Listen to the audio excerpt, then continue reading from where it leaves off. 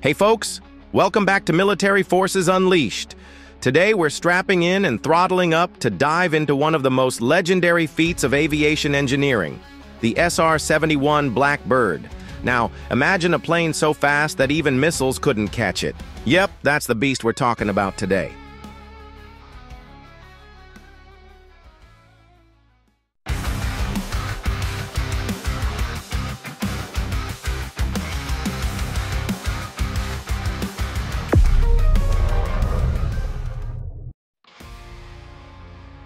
In this episode, we'll uncover how the Blackbird revolutionized reconnaissance, broke speed records, and left adversaries staring at empty skies.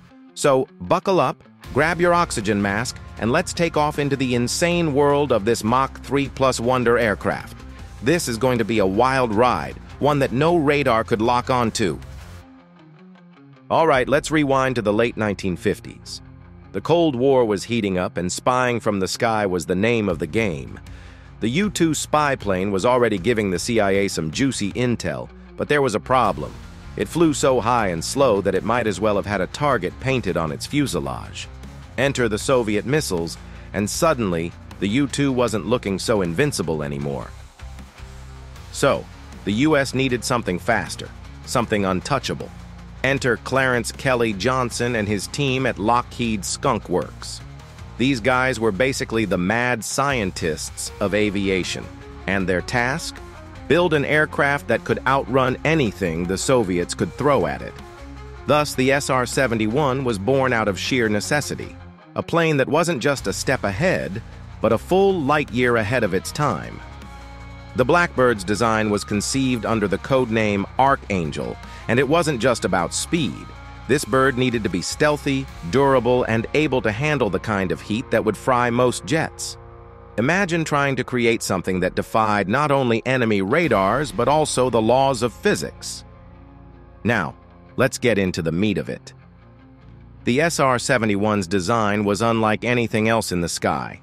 Its sleek, needle-like shape wasn't just for show, it was designed to pierce through the air at over 3 times the speed of sound. But here's the kicker. At Mach 3+, the friction from the air heated the aircraft's skin to over 500 degrees Fahrenheit. That's hot enough to melt aluminum.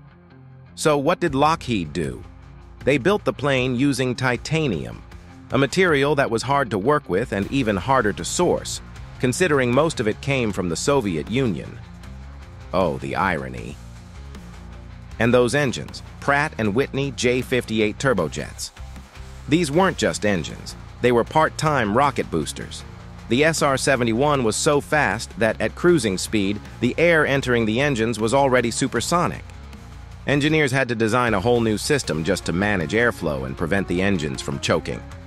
Ever heard of an inlet spike?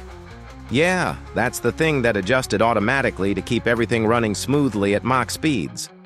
The Blackbird's skin was coated in a special radar-absorbing paint that not only reduced its radar signature, but also helped dissipate heat. And let's not forget about those chine lines, the sharp edges along its fuselage that gave it that unique alien spaceship vibe. Those weren't just for looks, they contributed to lift and stability.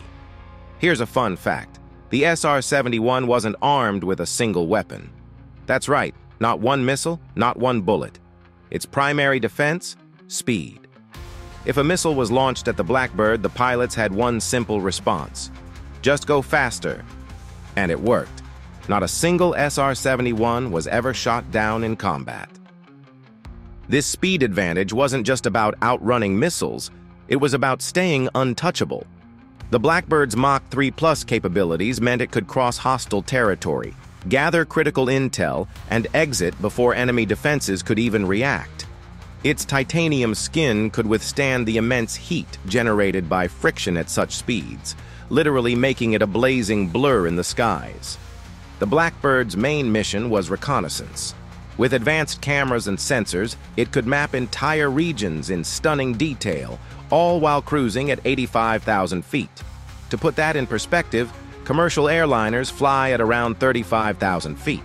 The SR-71 was nearly in space, Pilots had to wear specially designed spacesuits to survive in the extreme conditions, where the outside temperature could plunge to minus 60 degrees Fahrenheit while the aircraft's surface reached hundreds of degrees.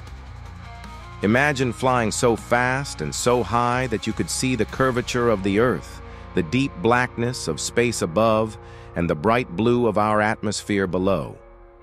And let's not forget the thrill of knowing you were untouchable, a literal ghost in the sky. During its operational life, the SR-71 flew missions over hotspots like Vietnam, the Middle East, and even the Arctic, gathering intel that shaped U.S. military strategy. These missions weren't just about snapping photos, they were strategic moves to maintain air superiority. The aircraft's presence alone was enough to keep adversaries on edge. It wasn't just spying, it was a psychological game. Knowing the U.S. had an aircraft that could outrun and outclimb anything was a statement of dominance, and the Blackbird delivered, capturing intelligence that satellites of the time simply couldn't match, whether it was real-time updates or sheer image quality. All right, let's get real. The SR-71 was a marvel, but it wasn't without its flaws. First off, this thing was expensive, both to build and to operate. Each flight hour required over 100 hours of maintenance. That's like having a Ferrari that needs a full engine rebuild after every trip to the grocery store. The maintenance costs alone made it a tough sell to budget-conscious politicians and military brass. The Blackbird's groundbreaking technology came at a steep price, and that's not even factoring in the specialized training needed for pilots and ground crews. Then there's the issue of fuel. The Blackbird leaked fuel on the ground because its titanium skin expanded at high temperatures, sealing the tanks only when it reached cruising speed. So it had to refuel mid-air shortly after takeoff. Efficient? Not really. Cool? Absolutely. Watching a KC-135 tanker refuel the SR-71 mid-flight was like watching a Formula One pit stop in the sky. But this quirk also meant the Blackbird's missions required precise planning and coordination, adding another layer of complexity to its operations. And let's not forget the politics.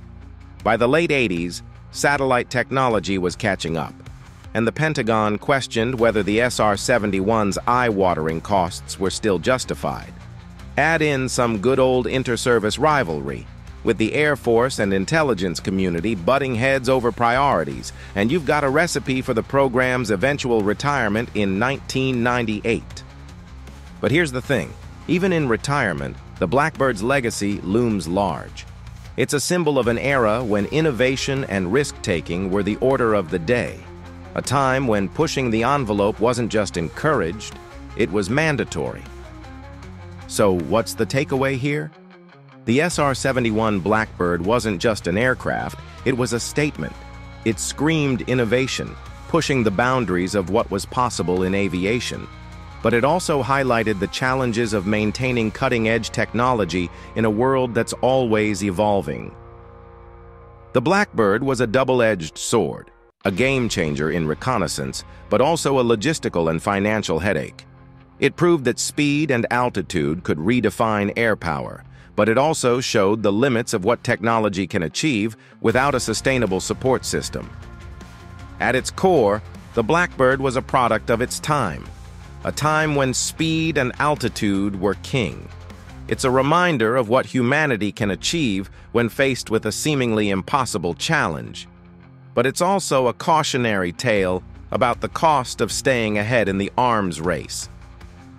The SR-71 story is as much about its incredible successes as it is about the lessons learned from its limitations.